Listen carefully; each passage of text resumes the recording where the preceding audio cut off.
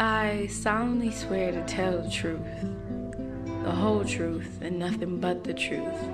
So help me God. Truth? What does that even mean when my truth is something some people refuse to believe? My truth is irrelevant, exaggerated, naive. Today, I will testify not to the judge or jury, but I testify to justice. Lady Justice, the blindfold is a testament of your integrity, the balancing scales your responsibility. Justice, I've been told to forget. Forget about the suffering, sacrifices, and martyrdom of my ancestors. Forget about many of our nation's greatest investors.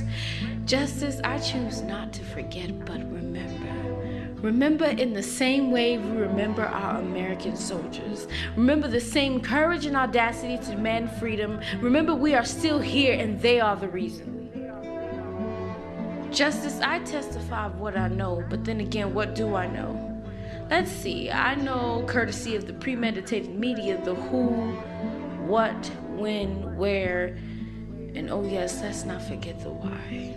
The most unbearably political of them all. Justice, remove your blindfold for just a second, look me in the eye, then tell me that what I know about you is not a fabricated lie. Tell me the truth in the stories of Martin and Brown. Turn around, and look at me. Remind them that I'm supposed to be free, because at this point, like Gardner, I can't breathe. Justice, get the heavy weight of their justifications off of me, because in my mind, this is not supposed to be. We've come too far. This is not the time for you to leave. Pick up your sword, this war is not yet won, because as sure as the sun rises above the mountain, we must overcome. Justice, overcome. Overcome the pressure to turn away from me. Overcome the urge of some to pretend like they cannot see. Overcome, because I'm tired of the meaningless justifications. Because all I can see are the troubles that would only be found in a divided nation, still having to plead into high-class places where I don't belong. While in the back of my mind, kings echoes of how long, not long.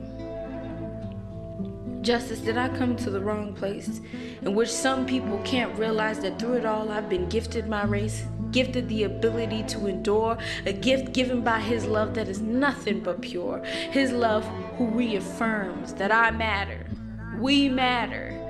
His love makes him bound, not only to justice but mercy, not justice but mercy, mercy for them, mercy for me, mercy for all. So on that day when I look up at him sitting at that mercy seat, till that day, I swear, I solemnly swear to never forget to tell my truth, the whole truth, and nothing but his truth. So help me God.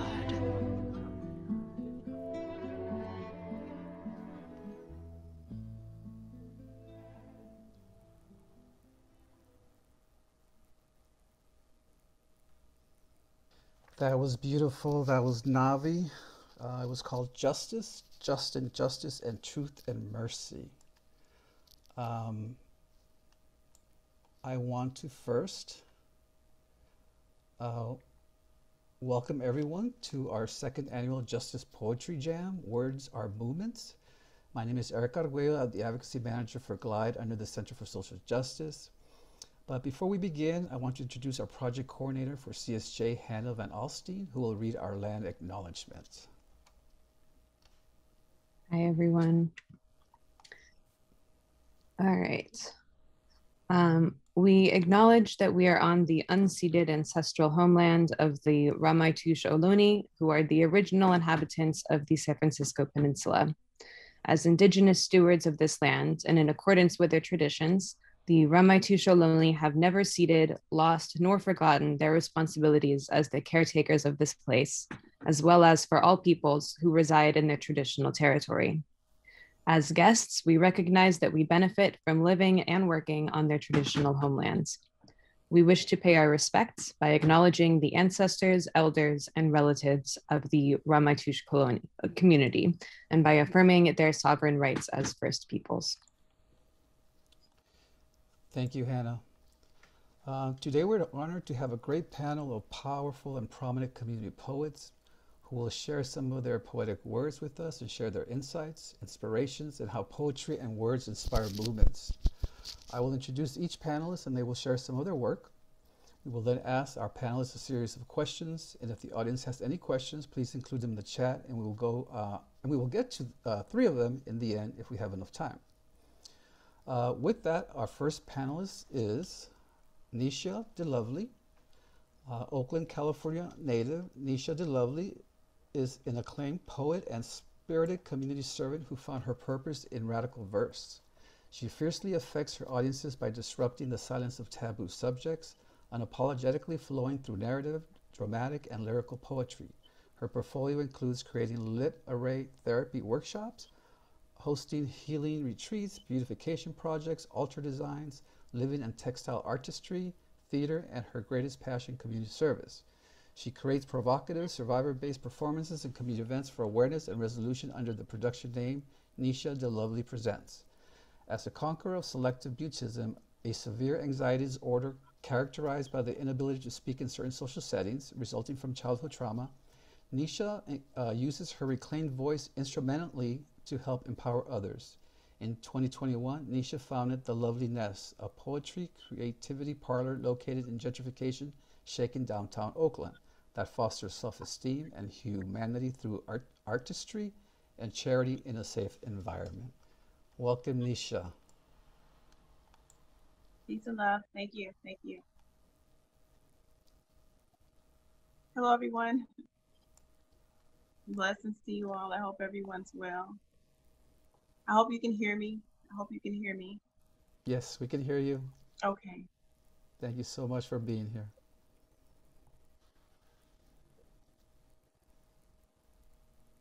Shall I begin? Yes, please do. Okay. I'll begin with a poem that really asks the question, Black girl, why do you speak? Black woman, why do you speak? Why do you speak so loud? Why do you speak so much? Why do you speak? Survivor, hush, tired of hearing your cries.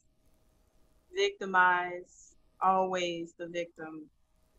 Can it be lies? Can it be lies? Always the victim. Black girl, Black woman, so loud, so proud.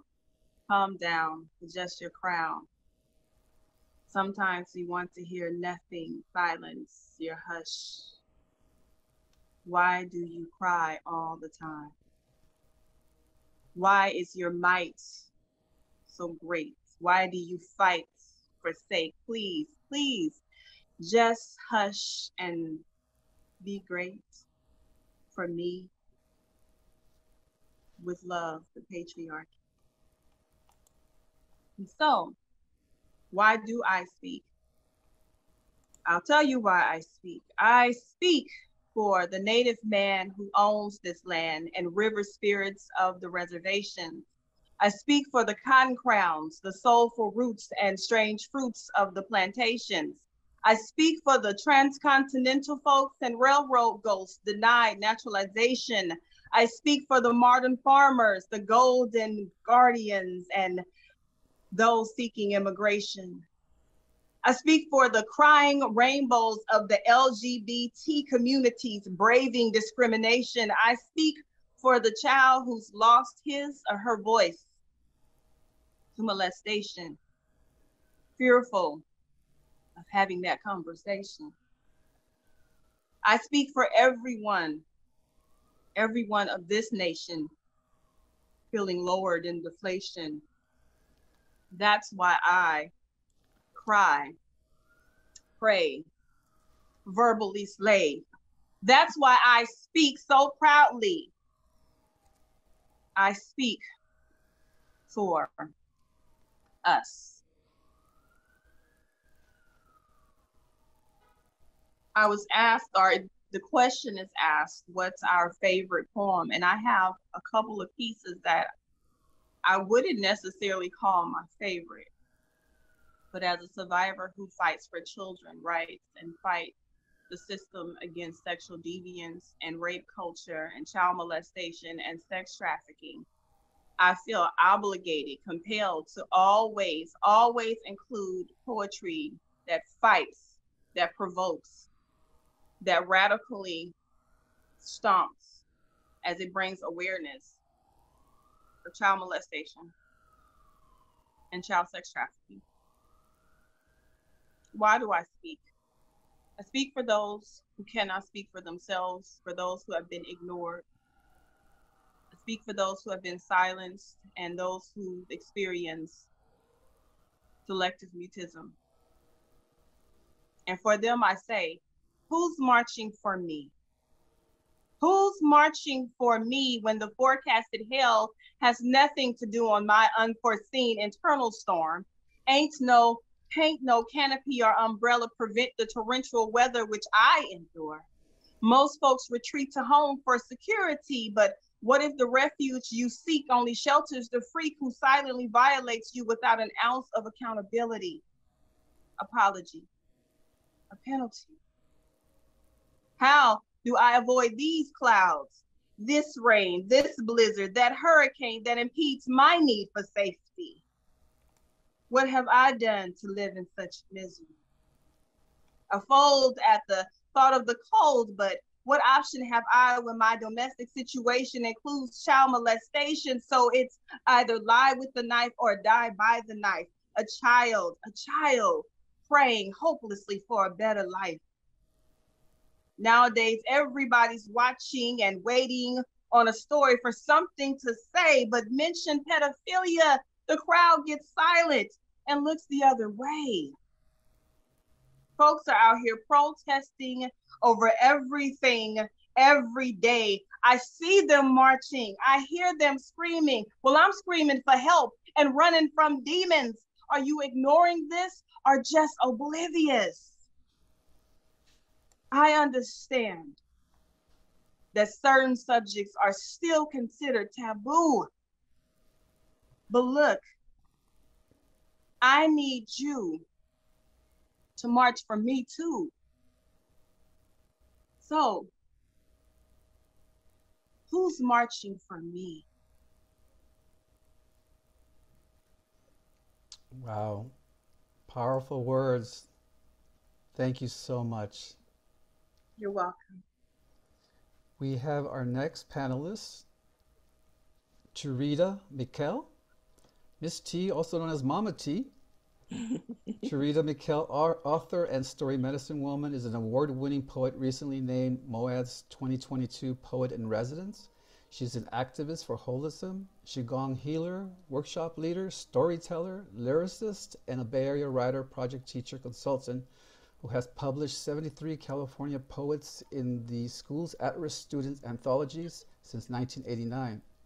Her full-length collection, Synchronicity, The Oracle of Sun Medicine, was released in February 2020 and was nominated for the California Book Award.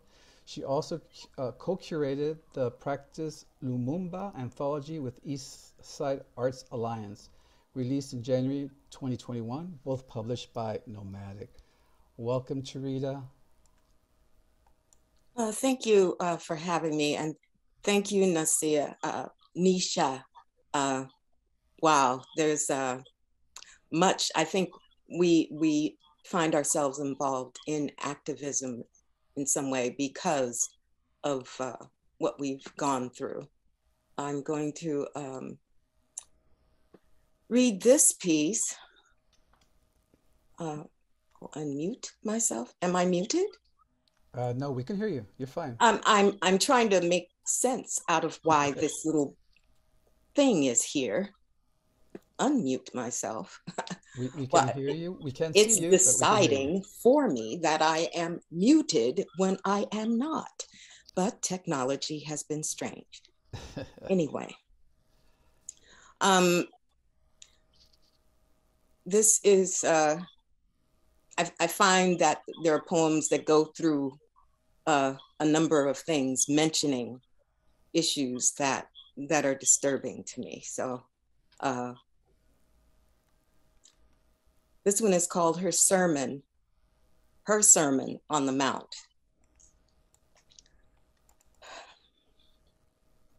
Why say he good?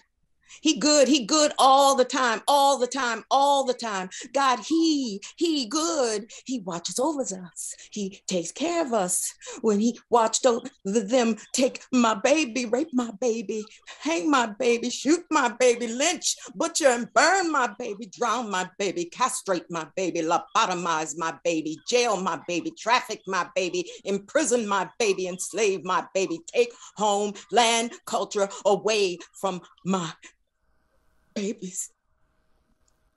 Because God is good, good. He works in mysterious ways. Oh, yes, he does. His ways are so mysterious. God, he good, he good all the time, all the time, all the time. He's good all the damn time. He watched them commit genocide on us, kidnap our babies, traffic our babies, make them pray, then prey on our babies, prostitute our babies, rape our babies, hang our babies, send our babies to war, miseducating our babies, deplore our babies into schizophrenic misfits, turn our babies into killers, our babies shooting our babies, offering them as sacrifice for our sins, sending them to a better place, because we born broken, don't you know? Yes, God, he good, he good, he good all the time, all the time, all the time. My country, 'tis of the sweet land of one nation under God, with liberty and totalitarian justice. He good. So shh. To quiet, child. That God switched habitat for humanity off long ago. He demands insanity, runs his warship, cut stars from sky, gave Ankh a hysterectomy, now it's a cross we bear. Death commands we rely on his word. A will be done kills daughters and sons because God is no respecter of persons. Not into women, earth, or children, water, womb, blood, baptism, sun, moon, seasons, reasons to seed, cook. Just right. Woman, mathematics, unholy. Her knowledge, a sin in this garden.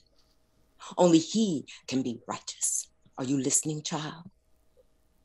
Your prayer ends with amen. A group of men casting monotheistic charms, absolving one another from fault without end. It is coming to a close. Know this. Dog is man's best friend, not woman. Greeks convert Isis to Sirius. Don't you see? The anadrome for dog is God. Whether coming or going, this spell tells you well to sit, heal, fetch, obey, and stay down, bitch. And wonder not why you're treated worse than or can't think beyond his dependency. Ask, what is blasphemy? What is sacrilege? What does that look like? How does it behave? What is its purpose? Who pronounced judgment? What epistemic rims support the gate of this castle? Which membrane allows certain things in and certain things out for its good? Who will it serve? Really? He good, good. All the, what?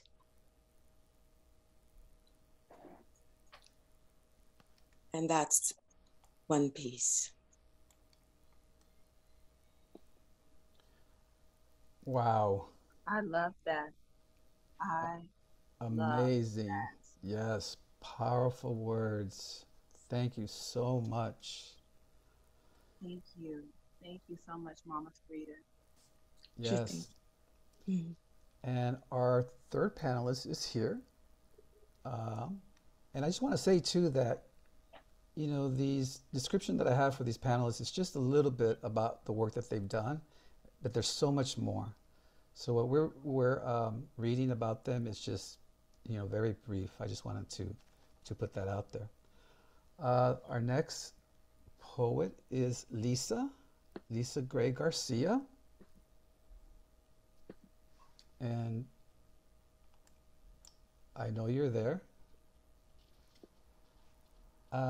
Also known as Tina, is a formerly unhoused, incarcerated poverty scholar, revolutionary journalist, lecturer, poet, visionary, teacher, and single mama of Tiburcio, daughter of a houseless indigenous disabled Mama D, and the co-founder of Poor Magazine. She has authored over 200 stories and blogs on poverty, racism, incarceration, and displacement. With her Mama D, she co-founded Escuela de la Gente, People School, a poor and indigenous people-led school, as well as several cultural projects such as the Poets Project, Poetas Pobres y Proyecto, Welfare Queens, the Theater of the Poor, Teatro de los Pobres, Hotel Voices, and Poverty Schools, to name a few. She's also the author of Criminal of Poverty, Growing Up Homeless in America, co-editor of The Colonizer's Guide to a Humble Revolution, born and raised in Frisco, and her second book, Poverty Scholarship, Poor People, Theory, Arts, Words, and Tears Across Mama Earth, a Poet's Text. So Lisa? Hey, what's up? I go by Tiny Fam, but that's okay. My mama called me Lisa, and I think she's with us today with the beautiful palabra that came from Nicia and Tarita. Thank you. Thank you. Those were, Thank you, Tina. yeah, it's tiny. Tiny. I don't want to tell you that that's my porn star name, but I will. That's where, hey. Well, welcome.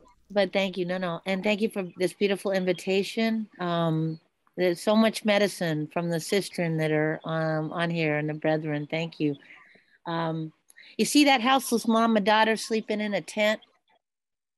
I said, did you see that houseless mom and daughter sleeping in a tent?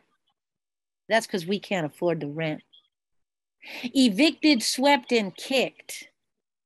Evicted, swept, and kicked. That's because settler towns like this don't give a shit. Our houseless bodies are merely worth the price of the bottles and cans can get. Yeah, I'm a poverty scholar. That houseless mama, that houseless daughter, all those people you don't want to see, never want to be. Look away from me. What you gonna do, arrest me? We're in your city. Yeah, I'm a poverty scholar and I rock my jailhouse attire, not because orange is the new black. Believe that, Hollywood crack. It's because me and my po mama did jail time for the poverty crime of being houseless in this occupied indigenous holler. Yeah, I'm a poverty scholar, the melanin challenged daughter of a strong Afro-Boricua mama, for without whom there would be no me. A mama soltera and a welfare queen. So I just want to send an extra prayer to all of our brothers and sisters who aren't here, all of my fellow brothers and sisters who literally have been killed by the colonial lies of poverty, scarcity, and homelessness. There was always plenty for us here, and there still is. But we are lost in the cult of hoarding and the cult of independence. And so I appreciate this beautiful space with all this palabra, and I have a couple pieces, and I'm torn about which one to read because I'm among all these beautiful sisters with this work is blowing me away. But I'll just read a couple short ones. My tired eyes rest. I take a sky breath from sheriff boots and loss of roots, from scattered paper because evictions are later. Sky breath. means a moment to rest from my latest arrest, from the scam lord's breath, from what my hustle and my pimp expects, from this hotel bed writhing with small red pests. The world has lied to me. There is no abundance inside of me. Will I get a break? Will there ever be a moment away? Will I get a day that isn't filled with what I gotta take or die because of how high the stakes? Sky breath. Does the peacefulness include my death? Or just another exhausting day of hustle and pain and hope of a better way? I fly into that sky, unhomeless, dreaming I'm out of this motelness, this backseat of car mess, this park bench, my own unshowered stench. Something less stressed, home full instead of homeless. So I do want to let folks know that us poor and houseless people are building a homeless people's solution to homelessness, self-determined movement out here in Deep East Duchin, that's Oakland. And we urge folks to come check us out. But us poor people have our solutions, believe it or not. It's just people don't listen. So I'm gonna read one last piece. As I heard Erick's beautiful question about favorite poem, and that was a hard one for me too.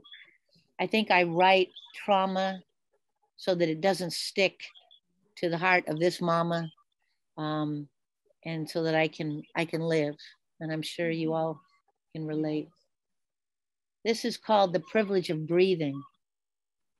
As you sit under your roofs and complain about the soot, watching air quality index soar to the roof, I must remind all of you living in places so you can shelter in safety of so many of us still outside, evicted behind the lie of rent, the myth of success, the hoarding of stolen mama earth, and all those real as snake papers and payments, hiding in doorways, car seats, bus benches, without a place, away from your sheltered eyes, while mama earth rages outside and you close your windows and doors, heeding the warnings of sheltering in place for sure, while so many of us can barely breathe, no longer having the privilege of sheltered safe space. In the colonial terror launched centuries ago, poor people made poor by theft and the lie of ownership continue to slip in and out of your fake lie called non-profiteering and business improvement districts. The privilege of breathing. Shelter beds and vouchers, saviors and charity complex, black and brown police terror, leading up black and brown police murder. And then there is the lie of rent. And once again, we are all left to ask, how do you shelter in place when you have no place? How do you housed peoples and politricksters continue to practice the violent act of looking away? Now, I don't want your pity. I don't want your crumbs.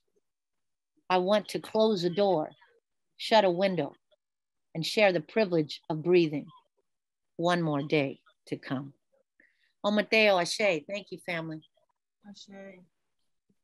Amazing. Those amazing words. Tiny. Thanks so much for being here. We have some very special people with us here. That is some great talent we just heard. And we're going to get a little bit deeper with our panelists. We're going to go through our questions. We have about 6 or 7 questions that we're going to go through. If we can get our panelist up on the screen.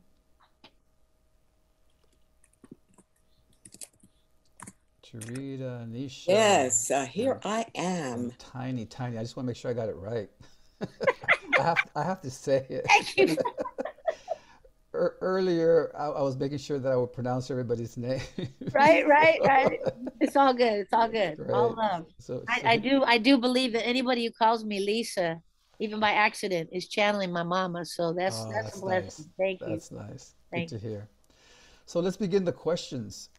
Something very basic, what got you started writing poetry? What moved you? we'll start with Tarita. Oh, wow. What moved you to start writing? Okay, that's I'll just give you a snippet. Sure. Because there's so much. But I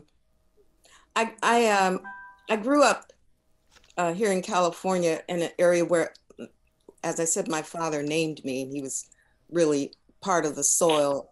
My mother and my father, what he grew, she canned and did all of that. I had this childhood that was really mixed with some fascinating quality of things.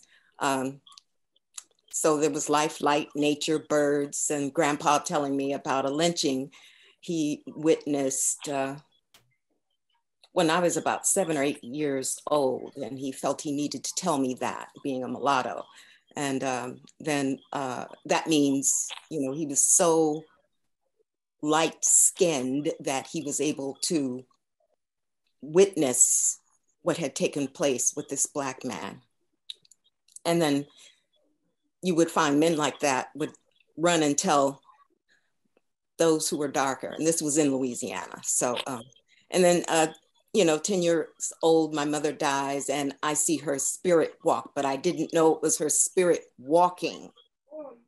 I thought it was, I thought she had come home from the hospital, but she was crossing over and she kissed my forehead. And that was the last I saw her. And she went to church. We went to church all the time. She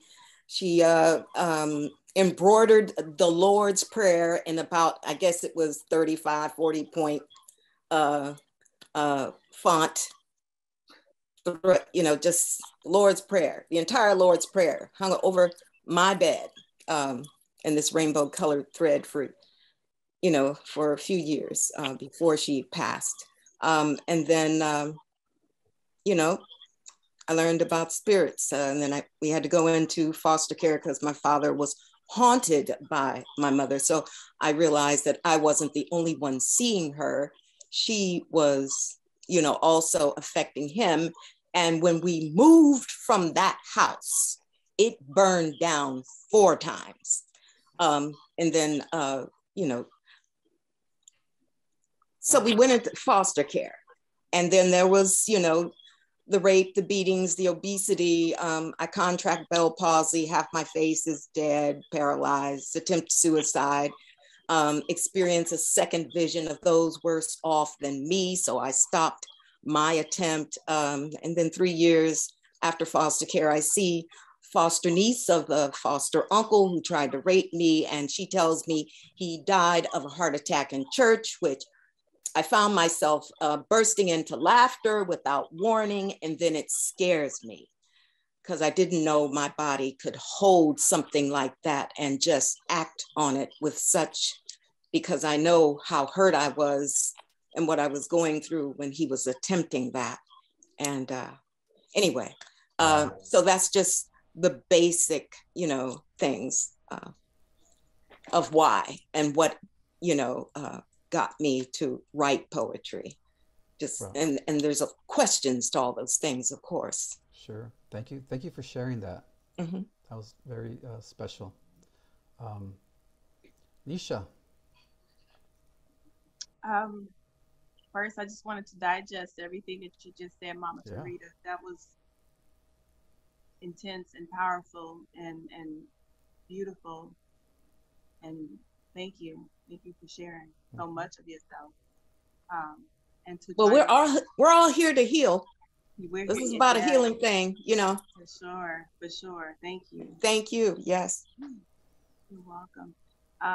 So I have always been a lover of literature, and as far back as I can remember, and when I forget, my relatives remind me, especially my mom, she'll remind me when I was like 3 and 4, I would pick up the magazines, the Jet and Ebony magazines, and just kind of recreate my own magazine in so many words. And I would write stories and create Hallmark cards every morning that my mom went to work. it was just the saddest thing ever for me. So I would lay cards around and they would have little poems. And she was a praying woman, or she is a praying woman, although she is woman, she is human. So there was error in everything. You know, we're always learning, making up for what we mistakenly done in the past. But what she did right was she taught me prayer. And so it was just a passion of mine. Words stood out to me. But that's the good side. When I was a child writing poetry and just thought the world was butterflies and cotton candy, and then trauma hit. And so I'm very transparent. And so I'll just share this briefly because I shared a lot. I'm a survivor of child molestation. Child molestation is an ugly umbrella that encompasses a lot of things, from vulgar speech to rape. And so as a survivor of what's called domestic servitude, which is exactly what it sounds like, sex slavery. Things turn bad in the home, really bad, around the age of 10. And so I went from writing these beautiful cards and stories and fables, you know, for my family and for my friends to entertain them, to now writing for my life. So I turned to journaling, and within my journal, it wasn't just stories about what I was going through. It was about what I wish, what I wanted, what I needed. It was prayers. And so I would then lay those around the house. And because there was so much abuse going on, there was, short story, so much abuse going on, I lost my voice. So by the age of 13, I couldn't hold my head up. I couldn't express myself. Articulating myself was impossible. I wanted to be a normal child and talk and laugh, but I couldn't. So poetry became my form of communication, and writing prayers and short stories to uplift myself, knowing there was something greater than me and greater than the bad, just staying very hopeful. And one day I decided I would like to share. One day, I think I was in the 10th grade, I shared a piece. I was asked to share just a story, I guess, to talk to a group of peers because they were unruly in the Oakland Unified School District. If you talk a lot, you're unruly. They didn't understand I didn't talk because I couldn't. And so I struggled through it, but I shared a poem. And when I realized the effect that piece had on my peers and my counselors and my teachers, it gave me the push and the purpose. And now I call my poetry a ministry, helping those who don't have voice find their voice. Nice. Beautiful. It's amazing how spirituality and healing, you know, have evolved your works. You know, it's amazing to hear. So, Tiny. Hey, family. Thank you, Nicia, for that. You're welcome. And to Rita for all of your beautiful words. Yeah, and Erick for holding the space. You know, it's just hearing you, Nicia. I mean, I'm a survivor too, and I don't talk about that as much because I and it's funny. It's so beautiful that we get to be in this space and talk about art and trauma all at the same time, right? Because we know they're interlinked. And really, right, art. I think I speak for myself on this, but I'm assuming all of us feel this way. Art is literally kept me alive, right? And when I hear about the stories of both of these beautiful sisters, I also remind me that, you know, I did not write about surviving the multitude of child abuse and specifically incest, and I still have that work to do. How about that? But I got stuck, if you will, on, you know, Mama had barely made it out alive, that she could raise me. You know, some of what Tarita was saying, I'm imagining is similar to her. She was in foster homes and orphanages, and she said she renamed them torture homes, right? She said abuse doesn't cut it. They literally wanted to kill her, and like straight up, right? Straight up. She was a mixed race child in a big white world of hate. And also one of the things that I always teach to young people as well as elders, but she was an unprotected child, which is arguably one of the most dangerous things any of us can be, right? Nobody watching after her, nobody. And that's absolutely terrifying just to sit with that. And we know that it happens to our babies all over all the time. But it's also the work that I do too. You know, I literally care for children and elders and folks just because I'm always terrorized by, and I carry my mama's trauma with me. And because of her trauma, of course, then we went through it together. So she barely made it out alive, survived to raise me as a single parent by any means necessary, the way us mamas do, the way our mamas do, with all that. And, you know, got with my colonizer dad because she had been taught whiteness was rightness. And, you know, here I am, right, walking through the world. And I say all that to say, right when I was 11, she did lose. She couldn't keep on keeping on. She said, one more little murder of the soul. I'm done. And she became disabled, and we were on the street and remained that way for years. And we were hided out in doorways and bus shelters and park benches and shelter beds. And if we were lucky, put 2 nickels together, got a motel, sometimes squatted at an apartment by telling all kind of stories that my white looking self could tell scam lords, and they would believe it because racism is alive and well in America land. We already know. Right. But anyway, so in that moment when everything fell apart, writing is all I had, right? It's all I had for sanity, for survival, and for like some kind of life preserver that a rope was attached to, you know? And I think I just wrote for my life. And I would have to do it in secret half the time because we were always hustling or hiding. You know, as a poor family, you can't be seen. CPS will separate. That's all there is to it. The minute you outside seen as houseless, you're done. And yeah. So I think I started at 11, most definitely. I had to drop out of formal institutions of learning, as I often say, and enroll full-time in the School of Hard Knocks, which I'm proud to say I graduated with a PhD in poverty. And not from an institution named after eugenicists, but from the streets. But anyway, all that to say, Mama was also my teacher. Iba, thank you. Thank you for taking writing that seriously and for making sure that your daughter even could pick up that pen, no matter what. Oh, Mateo. Thank you so much, Tiny. Thank you for sharing your stories. They're powerful. You know, it tells us how words can heal. We're happy to have you guys here sharing. So we're honored, and I think we're blessed to have you here. Our second question, who was your inspiration? What individual do you feel, you know, gave you that little extra push to do what you do?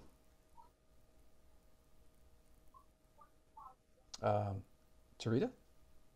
Okay, I'll go again. I had just sent a little note to Nicia, and thanks, Tiny. I had heard you speak of that story before in the past on KPFA, and you know, we all have our ways of attacking what it is we're confronted with, and it's been a journey. Let's see. Let me, before I start going here, what was my inspiration? Yeah, so thanks again. Yes, questioning why, because I started writing because there was no one to talk to. There was no one around to talk to. When you are in a foster home and you're already, I mean, you can imagine what a 205-pound Black child with half her face dead and profuse acne looking like, you know, pizza face, you know, just, you know, who wants to talk to you? So anyway, but I noticed all these other things, and, you know, the spirit walking and, you know, voices, things that my mother allowed me to experience, that she would allow me to talk to her about, because I would have these experiences. So I wrote, because, you know, there was, you know, the just things in nature that was my inspiration. And then later historical accounts, and why things are going on as they are going on. And then graduating from a seminary school, I looked at things on another level, and questioned more. And then, having been a nurse, and then pre-med, I mean, you just getting into looking at more and more how and why things are as they are. So it was just a lot of questioning. A lot of questioning. And then people ask, you know, and very few ask, well, how did you come out of that? Because people look at me today and don't realize what I've come out of. And that was, you know, I've witnessed many things. And I believe it's because it is the reason why I have taught so many children, you know, 73 anthologies of children's work. And these aren't children singular, but these are classrooms, some schools, you know, children's voices need to be heard. You know, it's always, you know, children need to be seen but not heard. But this fight to get children heard is something, and it's always, you know, a low disrespect that I constantly see today, because people don't pay attention to what they say around babies or children. So that's part of the inspiration, is just life, basically, I should say, before I just go on and on. Yes, understand. Thank you for that. Nicia, you know, what was your inspiration? Not necessarily a person, you know, it could be anything, like Tarita was talking about. You know, what really gave you that push? I needed to express myself. Yes, I needed, it was a need. The push was a need for expression, a need to get it out. I can't spend the rest of my life crying. That was certain. Yes. And even with the tears, there was always a sense of being invisible. And Mama Tarita just really spoke on it. I'm from that home where they taught you're to be seen and not heard. And oh, what an error. What a mistake. Right? What a mistake. And so I needed to express myself so badly that, and I often say this, people will sometimes drift off. They'll lose interest. And a lot of times they'll let you know, if they don't say it with their mouths, their face certainly will tell you, shut up, we've had enough. But when you put that pen to paper, that's it. There's no judgment. There's no criticism. And so I needed to express myself. And I needed to know that it was okay. Everything that I was going through and feeling, it was legit. So I gave myself permission to feel through writing. So that was my push. And then again, when I shared the piece, it's entitled My Youth. It was actually my story. And again, the adults, it was the reaction of my counselors and the teachers who actually had chosen me to speak to the rowdy children, right? It was their reactions. You know, one asked me, why did you write that? Literally asked me, why did you write that? And whose story is it? And I said, it's my story. And she said, thank you. Wow. Because it was also her story. And that was so powerful and so purposeful that really opened me to purpose. So I saw myself as this dead, this wasted space. And now all of a sudden I feel not that there's anything good with being a sacrifice, because for a very long time I felt like, why did I have to go through this so that I can teach a lesson or help the next person?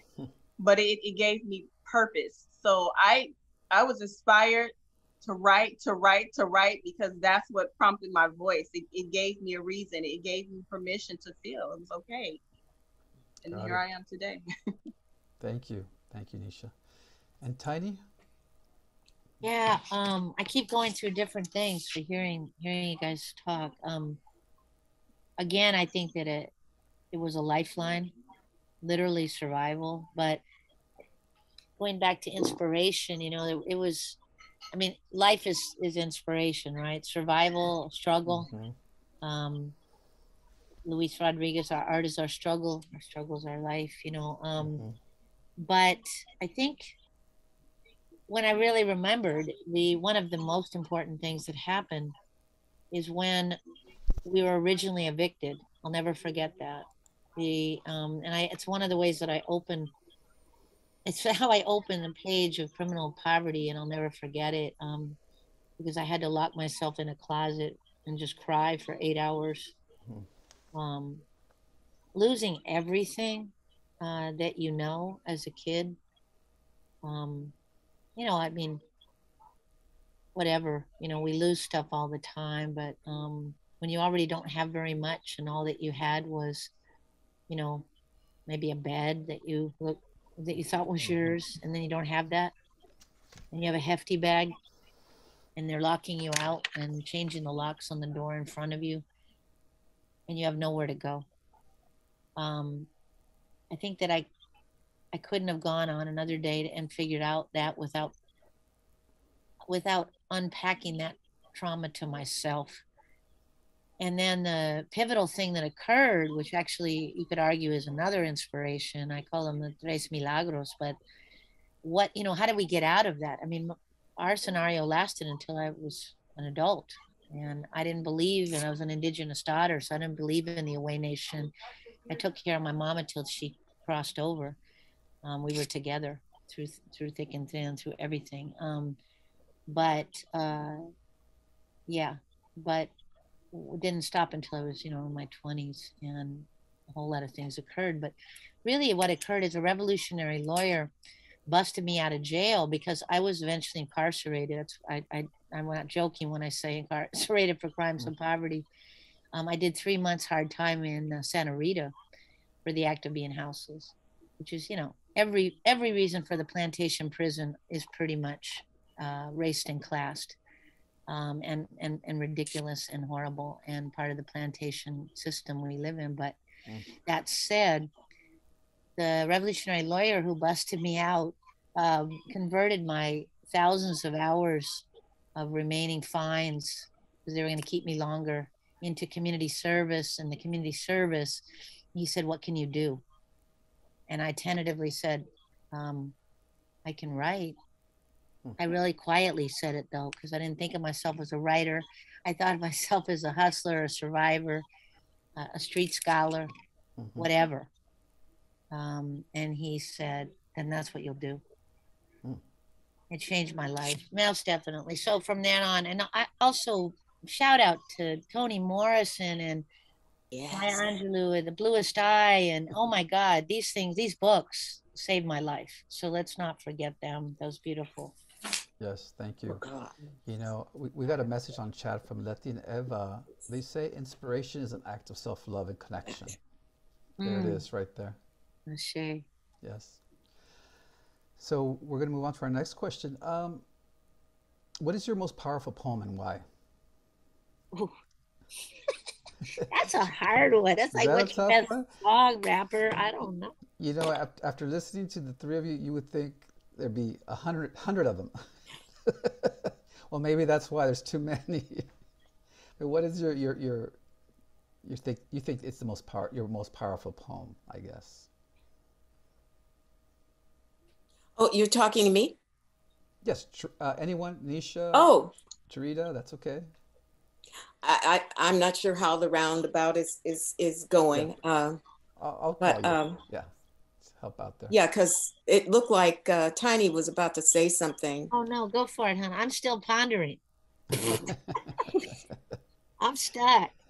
Okay, still pondering. Yeah, because when a poem calls you to write it and come for it, you don't think that it's less or more than others. It's what you have to do. Oh yeah. Oh. Yeah. And you know,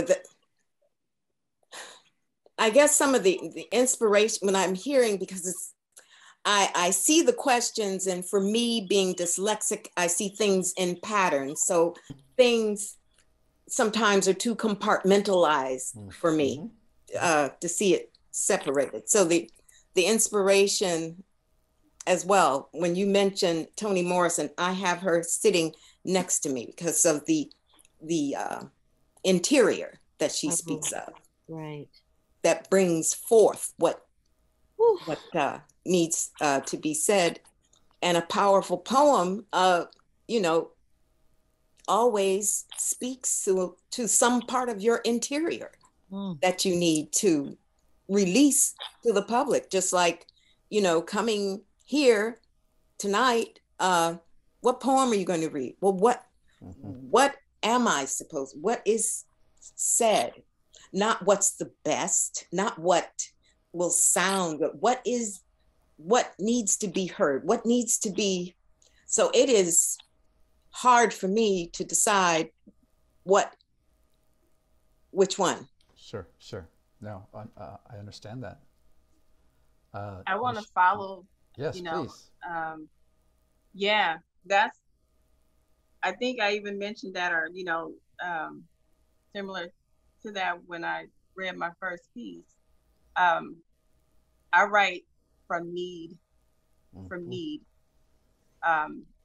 and even when I share, when I'm on programs, I can sit up the day before, 2 days before, and figure, I'm gonna read this, I'm gonna write this, I'm gonna edit that, I'm gonna do this, and no, once it's time, I survey, and then I give what's needed.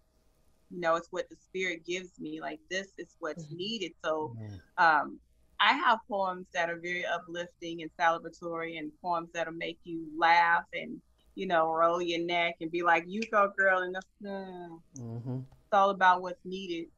And what I find myself sharing more than not is the poems of power, to empower community, to bring awareness to community, to provoke us to be active, to protect our children, to value family, to honor self, to look inside. We all have fragments, pieces of self that definitely needs mending. And so sit up and I want to give them this. I want to give them a good time. That's not what we need right now. We can turn on a song and sing and clap to that, but it's what it's the need. It's what the folks need. So yeah. I understand. Yes. No, that's such a learning lessons for us on the outside, right? Yeah. Who hear these words, and then begin to understand that it's not like Tarita was saying, it's not little boxes that things are placed in, right? Right. So that's very enlightening. Yeah, I totally agree. Thank you. I would just I think that it's, for me, very similar to y'all. I just I think it's where I'm going to go. And one of my elders told me once, you have an angry ancestor in you that is constantly right, that is constantly determined to be heard. So just keep it moving and go where you need to be going, right? And and so it's really what I think I think it's a woman-bodied sister, and I think it's what she wants and what needs to be dropped at that place. And I am in a lot of places that people don't expect me to be there. And so let's just say I'm tearing it up every time I can. And I and telling some truth that needs to be told. And really that's, you know, I feel very I also ride with ancestors pretty intensely, and so I know they're talking to me, and it's in my tradition to honor them. And then also lastly, I teach through poetry, right? So I think as you know, we launched this theory we call poverty scholarship, which is you know, the theory of poor people's survival, really. And I believe that as poverty scholars, we don't teach through conventional tools. We teach through words and song and prayer and poetry. And so, yeah, it's that too, right? It's that too. And I have the blessing of being with young people as well as elders too. So could I figure out a forever one? I don't know, family, but I will say that I think the one I did when I was houseless again, now with my infant son, that one is probably my favorite if I had to really choose. Okay. So. Okay. Thank you for that. You know, we have the next two questions, and I'm going to kind of put them together because it kind of seems to, like, you know, they all connect. Like you were mentioning earlier, they all connect.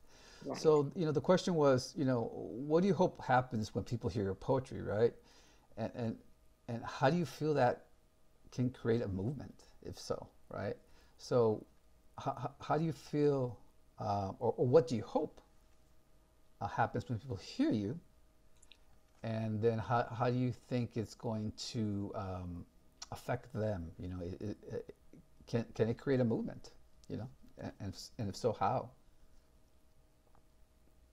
Yeah, poetry's always created a movement.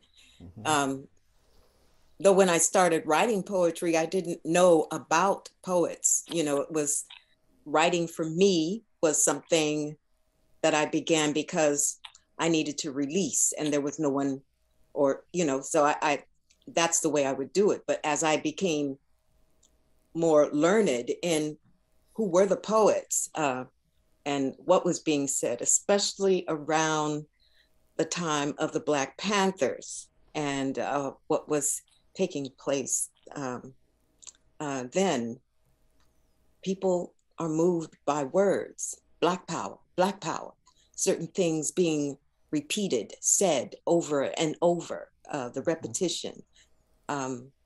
There's something to be said about inculcation, what we say. And so it's this, you listen to what the Spirit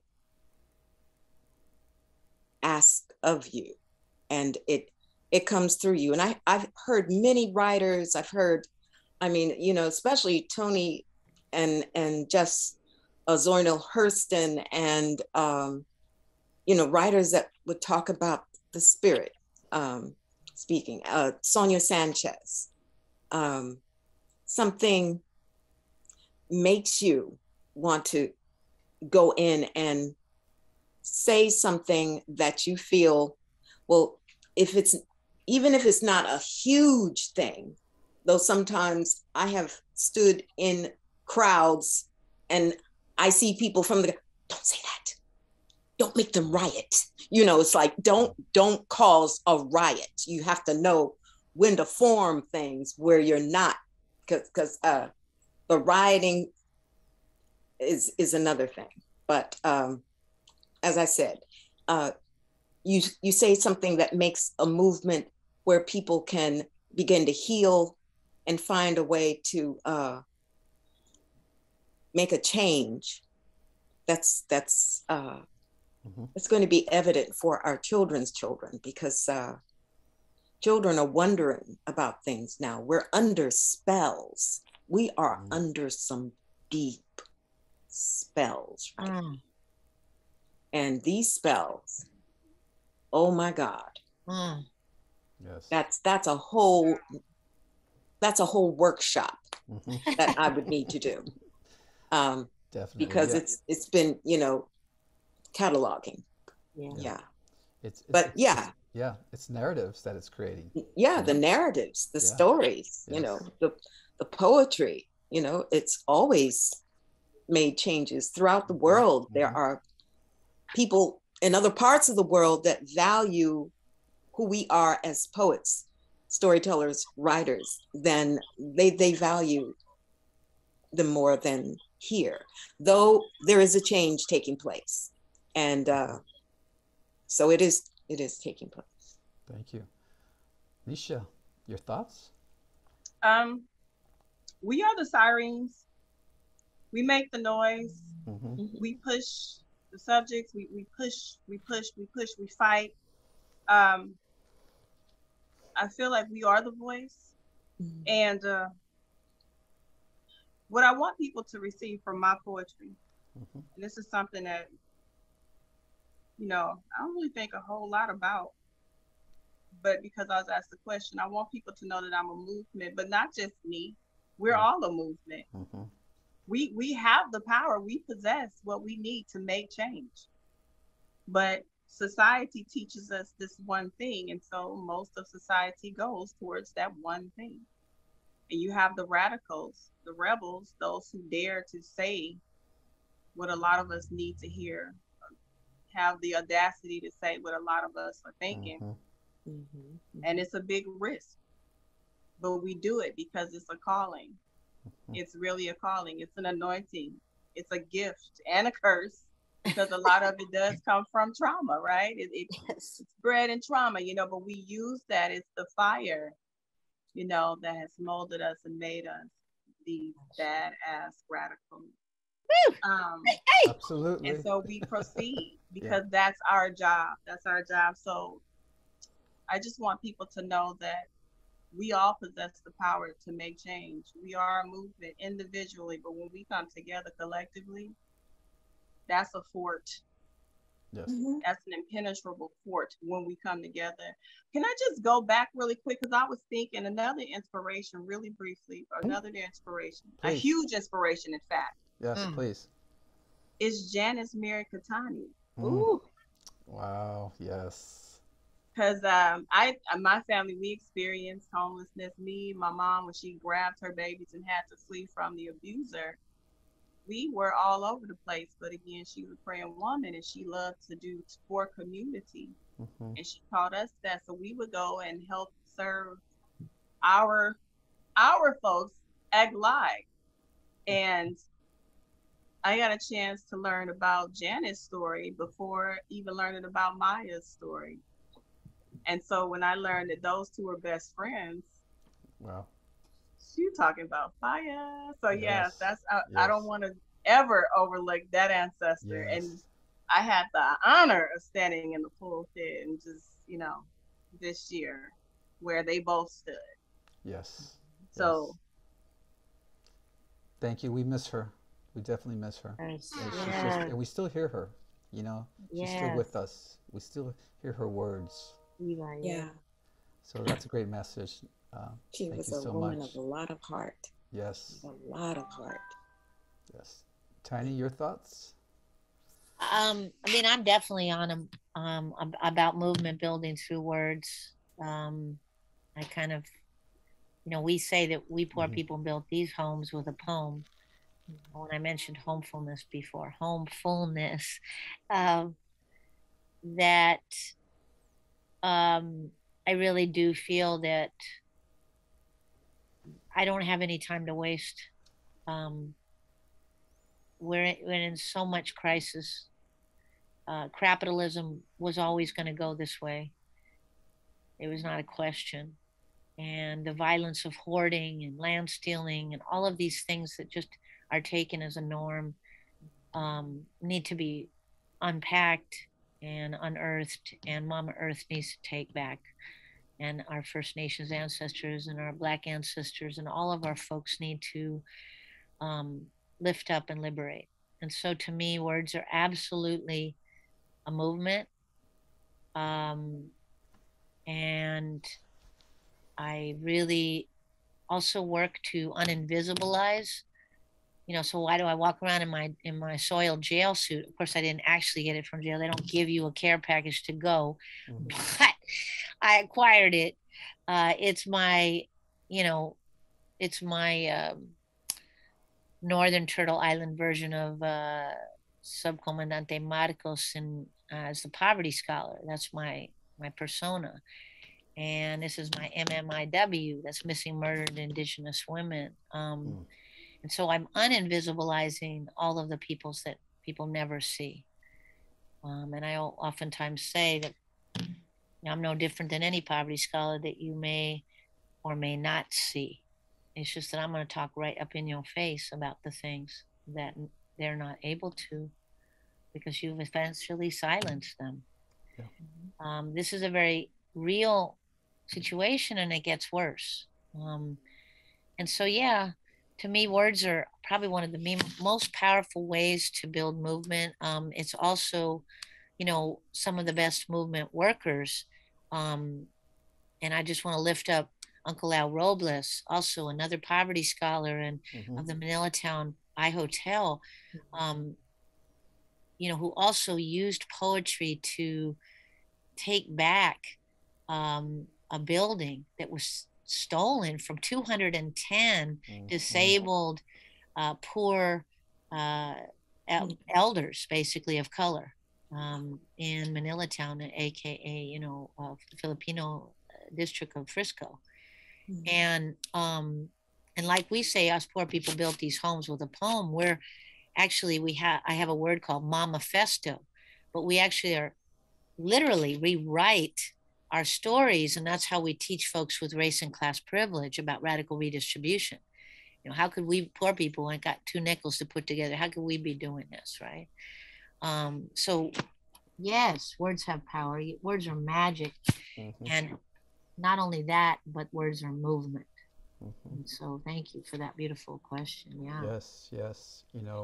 I've learned so much just in the little time I've been with the three of you. And what recommendations would you give to people that want to do poetry but really don't know how to get started? Well, I think from what you've heard of us, we kind of already said that in some ways, that you speak from what you know best that may have upset something, and then you found a way to make it better, or you saw a way that it healed, or or you want to make someone aware of an issue that needs to be addressed that has not been. As Sister Nicia said, you want to be that siren, and always I feel like I've always kind of been that kind of person in some ways, because they said, oh, that's what you did.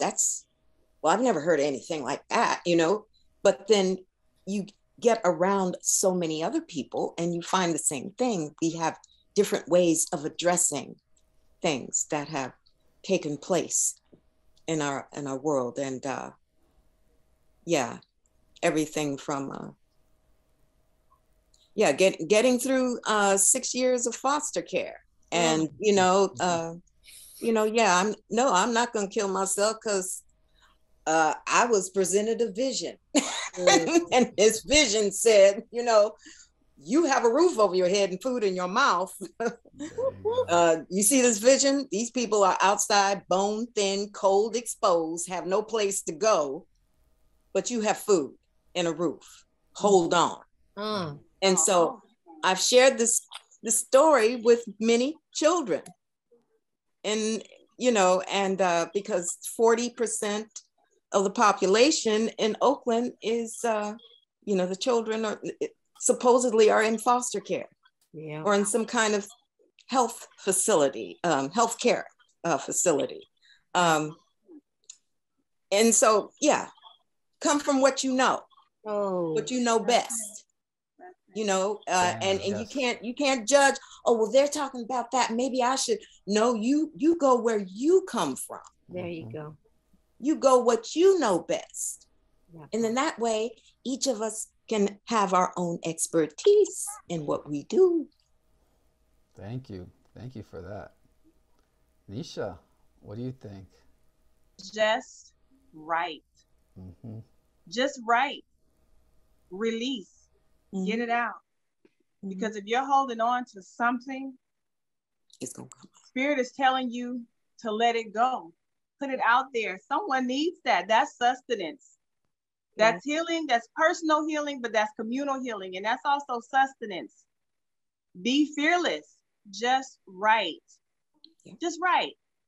You know, it's medicine. It's medicine. And that's your ministry. You can be skilled and craft at 1,000 things, but that's yours. That's yours. So just right. You never know what will happen, what type of effect your story, your poetry, your words, your life, your testimony, your story will have on the next person. So be fearless and just right. Don't worry about anything when it comes to poetry, because it is a rhythm. You create what you want. It's a rhythm. Right? And it's going to teach you. Yeah. It's going to teach you. And it's going to carry you. It's going to take you. Okay. And do it with the right intention. Woo! Don't write anything thinking this is going to give me a name. This is going to give me income. You do it with an intention. That part. I'm going to remember this in my next poetry class. I'm going to remember this in my next poetry class. Yes. Definitely. Thank you for that. And yeah, you Tiny? Know what you know from what you know. I like that. Tiny? I mean, well, just that, I don't know. So we do People School for Poverty Scholars and People School for folks with race and class privilege. And so an invitation to, we run, you know, free classes and out here in Oakland, Deep East Oakland, but also one in Frisco as well. So let anyone wants to know, we help people write their own books and, you know, folks in struggle, because it's how we survived. And it's also how we build movement, as we've been talking about tonight. But one of the things I teach is I say, you got to get out of the procrastination, because let's be real, it's a location, okay? And I love what Nicia said, just write, family, just write. Because truthfully, a lot of us folks who think and actually are called to writing, we overthink. And then we cut ourselves off before we even got out the pass. No. So please don't overthink.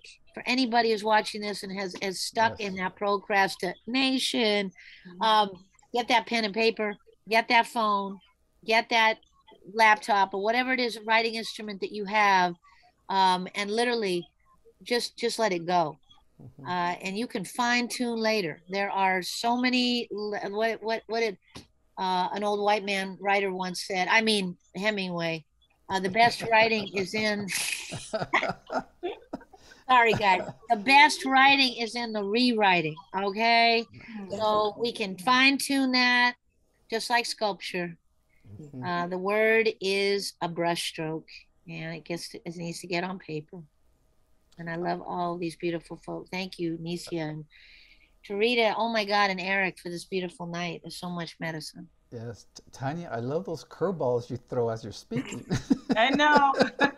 You know, you have to catch them. I like to mess with the colonial language. Okay, we gotta. Yes. Flip yeah, that. that's when people see the word Bible. Yes, you know, right? You know, because natives definitely were on it. Right. Immediately, they jumped on it. They said, "Wait a minute, what is it saying?" Right? You know, no.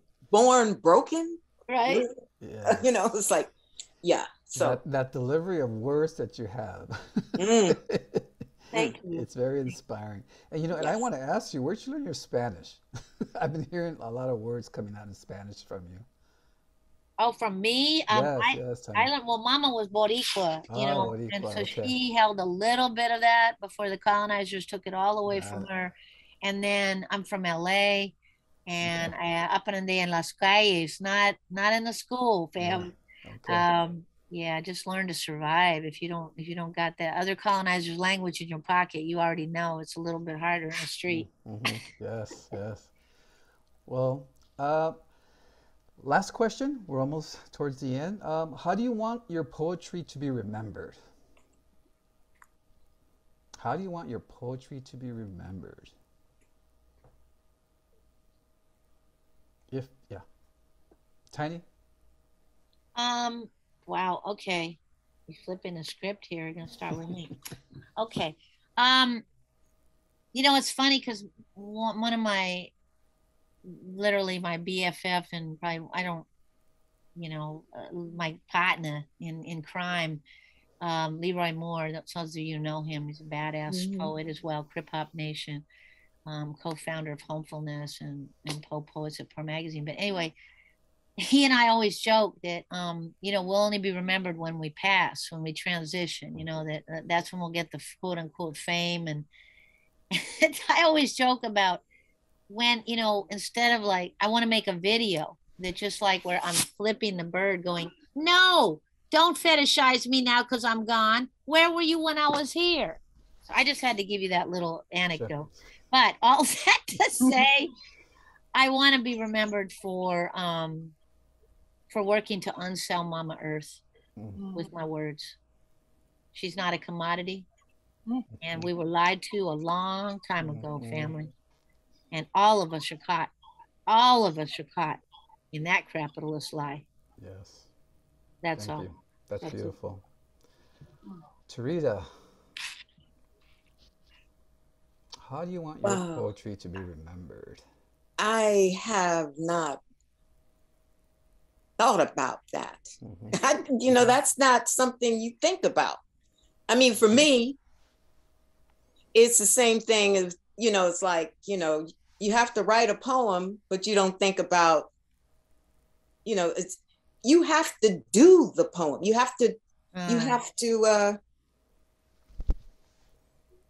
just have to do it. I don't think about that, though I have been told things. I've experienced things, but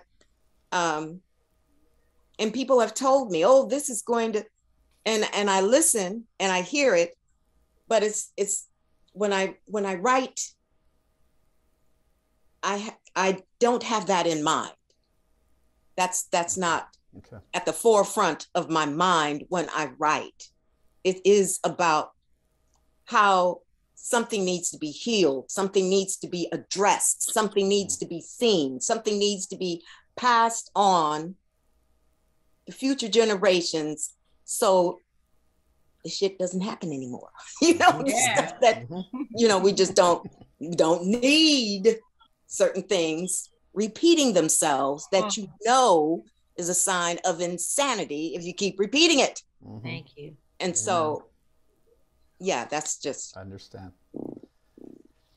And Nicia. I like how,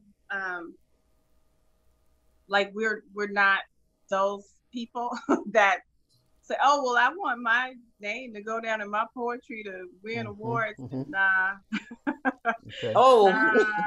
Nah. I want it to resonate with you now. Right? I want it to be heard now. Hear it now. And however you take it into the world, be active. And how would I want it remembered?